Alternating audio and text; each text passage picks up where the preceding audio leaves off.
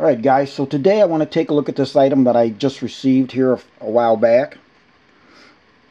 And it is the Zilkee Ultra Recovery Hard Drive Converter for both IDE and SATA to USB 3.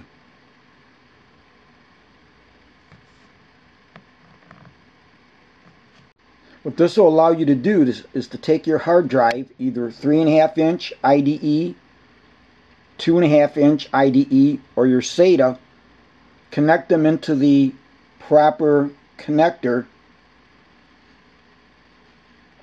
and with the proper hookup, access data off of a hard drive that is not in a computer. So let's take a look at the connections on the ports. Top side. First, you'll see on the left. Now that is for if you're using a 3.5-inch IDE hard drive, and then you need to go from the large to small 4-pin Molex power cable. So that's what that's for. Next, you have the USB 3 that will go to your computer. Next is your power supply, plugs into here, and then this is your on-off switch. On, off. So let's take a look at what you get. Obviously, you're going to get the converter unit. You'll get a power cord adapter from AC to DC. And the approximate length of that adapter cord is 36 inches. You will also get USB 3 cables. And these cables are approximately 39 inches overall. You'll get this large to small 4-pin Molex power cable.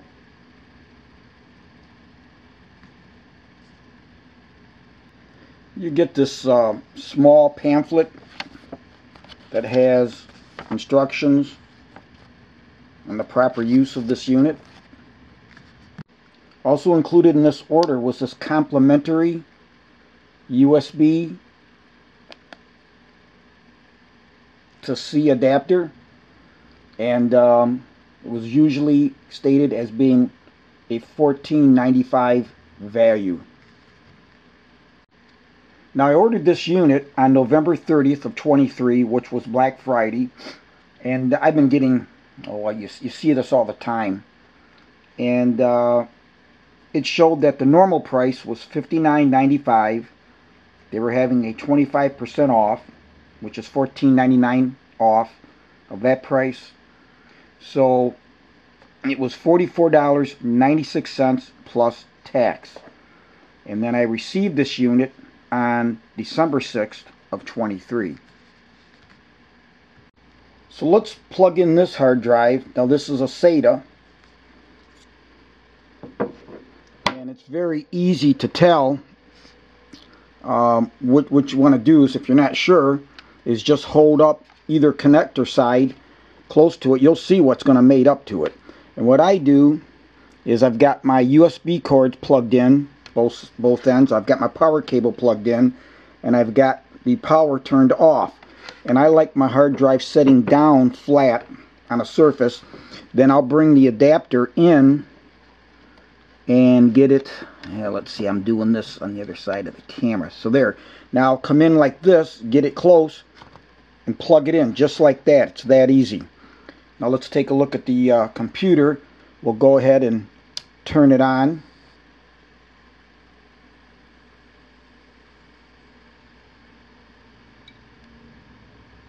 And I just heard the hard drive spin up. And there you see that drive has opened on its own, the folder for that drive. And then any data that's on there, there's nothing on this one, you can copy and paste to another, your computer, somebody else's computer, wherever you want to transfer that data. You'll note that blue light. So whatever port your hard drive's in, it's in this one here, so it'll be in the that leftmost, as we're seeing it here, light. If you had one plugged in here, it would be in the middle light, and then if you have one plugged in over here, you'd have the rightmost light would be plugged in. That way you know that it's connected. Now once you've transferred your data and you're done, it's very important to disconnect this properly through your computer, which I've already selected here.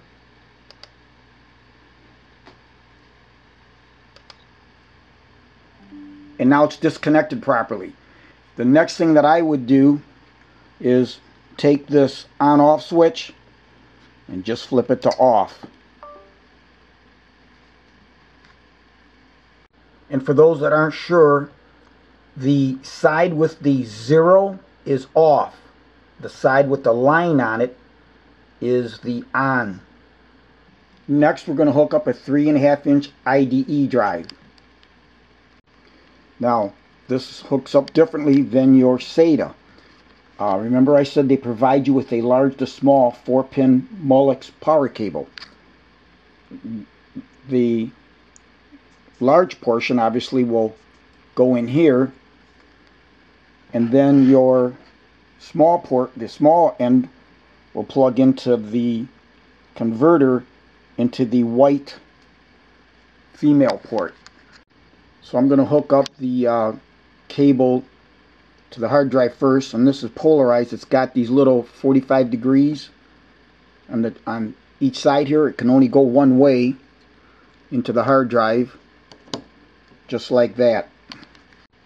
Next, I'm going to plug the other small end, and it's got two raised surfaces, and it easily, you can see how the unit,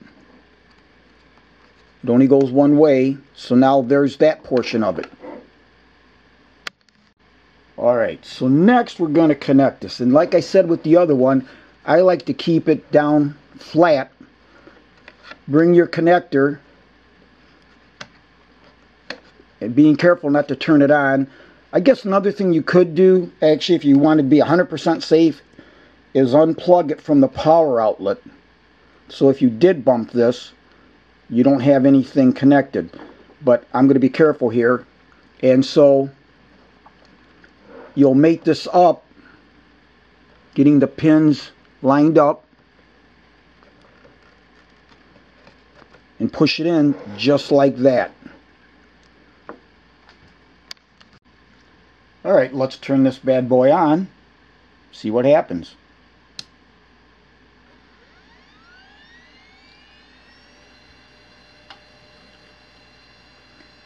Now you should be able to hear that spinning, that humming. What do we see happening? Or what do we not see happening?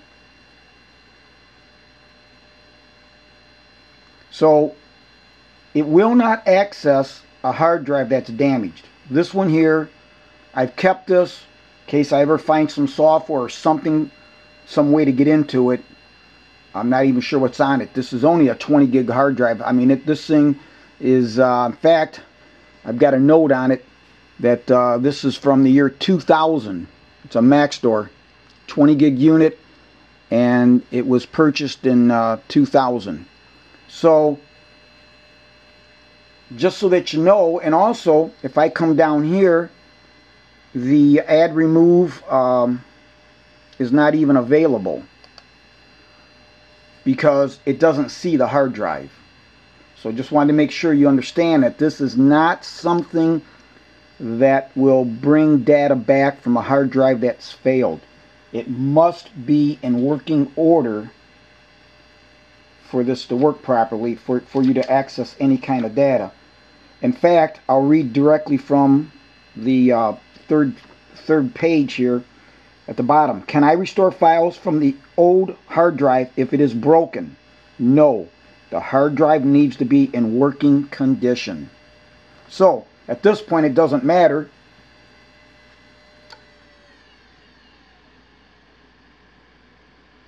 I'll just shut it off like that. You heard it spin down. So here's what I do to keep all this. I like to keep things organized, and so that you don't lose parts and pieces. I like their containers. Sistema. I'm not sure how you pronounce this. Sistema. And this is the 33 ounce size.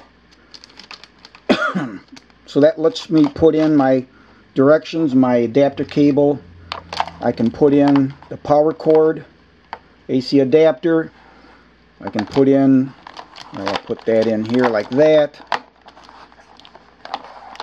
Put in the power cable. Put in the other adapter. And put in the actual unit itself.